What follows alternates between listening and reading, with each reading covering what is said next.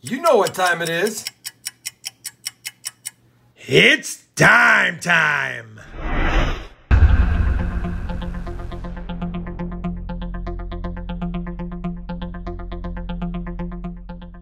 Hey everyone, it's RobFindsTreasure. Welcome back to my channel. We've got another dime hunt today. Now obviously this is only one box in front of me, and typically it takes me 2, 3, 4, or even more boxes to get enough finds to produce a video. So I'm thoroughly expecting to marry this box with another box or two, and fingers crossed I can get this video out before the end of the year and add any silver to my 2021 silver jar. But if not, we'll be checking for any of the dime varieties listed on my Clad Varieties mat, as well as any foreign coins, proof coins, or anything kind of cool. Now, I already popped the top of this box to make sure that I had circulated dimes, and I do, because as I've mentioned, my dimes, my quarters, and my nickels lately have mostly been uncirculated boxes. We're going to get right into the hunt. Obviously, roll one will kick us off. If we find something between now and the end of the box, I'll be back. If not, it'll be a box wrap-up. Well, we're already on roll number 36 of this first dime box, and we did find a 1970 Denver minted proof reverse dime in decent shape compared to what I mostly find. And I'm going to double check this 1967 against my album because it's in pretty nice shape as well. Probably a U-ish. But I bring in because our first real find of the box is going to be a 2009 Denver. And I say real find, it's just a lower mint and it's only worth face value. But I do collect these and they're hard to find in circulation. So that's what we got so far. No silver yet. 36 rolls in. Well, our hope for a little end of the box luck didn't come to fruition. But we have 3 finds on the board. First box down. You guys know what's going to be happening next. As soon as I have another box, we'll marry it to this hunt and hopefully get some more stuff for the board. I'll see you when I have another box in another day or two. Well, we are back with another dime box. You guys already know the finds from the first dime box. I was able to pick up another circulated box this week, and hopefully this box contains something silvery. We're going to keep on going with this hunt, see if we can add to the board, see if we can add silver to the jar. I'll bring you in if and when we have a find in this box. Well, we have an early find. We're on roll number 2, and we just ran across a 2009 low minted dime. 2009 Philadelphia to boot, because I don't get very many Phillies in my area. That's 2 2009 dimes in the hunt so far, a P and a D. Hopefully, that's a good sign. Well, we're on roll number 48, and despite our eyes begging us to stop looking, we have found 3 more 70D proof reverse dimes, which is nice, but they're not really going to fetch much money in their condition. I bring in, though, because in roll 48, I think we have a silver dime right there at the edge. I just started to peel the edge away, and that darker one looks suspicious, but I think I see a clad layer. Let's pray this is a silver dime. It'd be the first of the 2 boxes so far, and be nice to add it to the jar. And it's going to be a silver dime because I saw the Denver mint mark on the reverse next to the torch. And of course, it's a last year silver, but it's 90% silver, 1964, 90% silver dime. We'll definitely take that. A few rolls left. Oh, and since I have you here, let's just double check that. Yeah, not silver. All right, can we get another one in the last 2 rolls? Well, another dime box is down, and you know what? I'll take it. 3 proof reverses and a silver plus an 09P. We're not lighting up the board, but we have silver on the board, and that's a good thing. 2 dime boxes is not enough for an episode. I am getting at least 1 more box. I'll try to squeeze out 2 more dime boxes. That'll be 10,000 dimes hunted. I'll be back with another dime box or 2 to continue with this episode. Well, we've got some good news, and we've got some bad news. The good news is I've got another circulated dime box to hunt to add to this episode.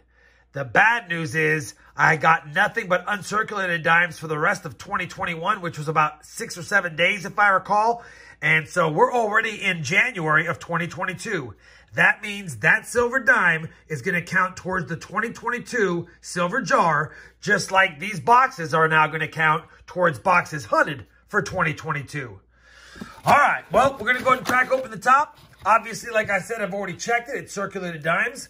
Let's see if we can kick off 2022 with one of my worst types of dime boxes with maybe another silver dime. I'll be back if and when we have a find to share with you.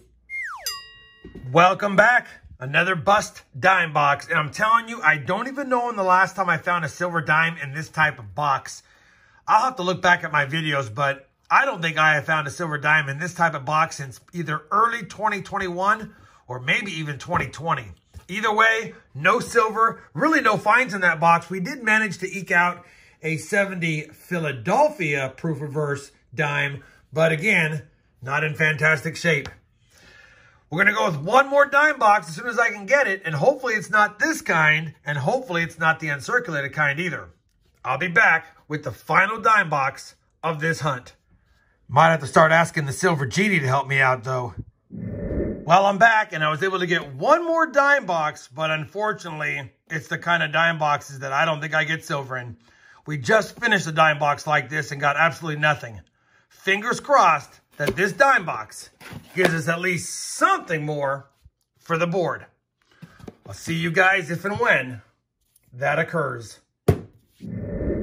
Well, we're on rule number 50, and I'll tell you, these type of boxes have been extremely tough for me. I said it in the last box pretty much. I don't know when the last time I found silver in one of these type of boxes has been.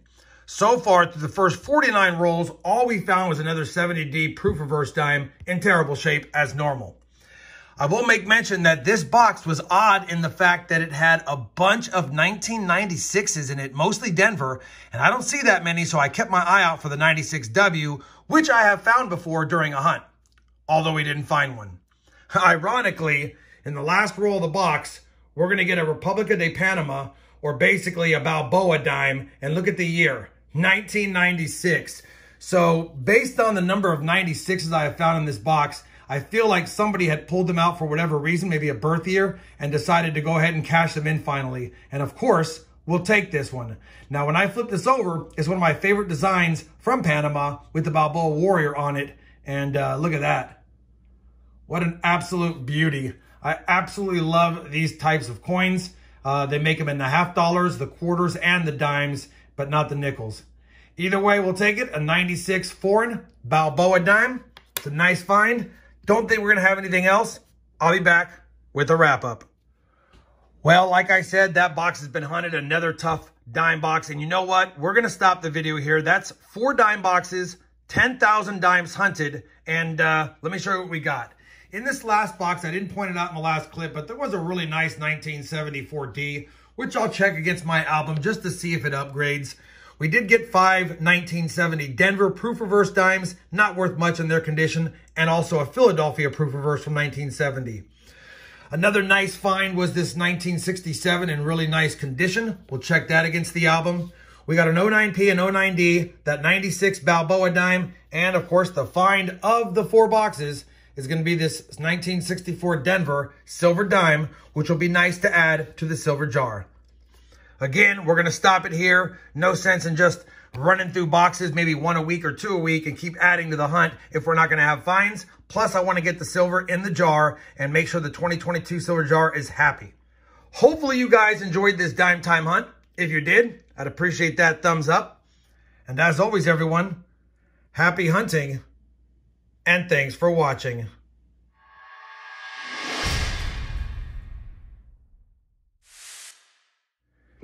It's not a lot of silver, but it's our first silver dime for 2022. And the jar's been happy because he's been fed nicely.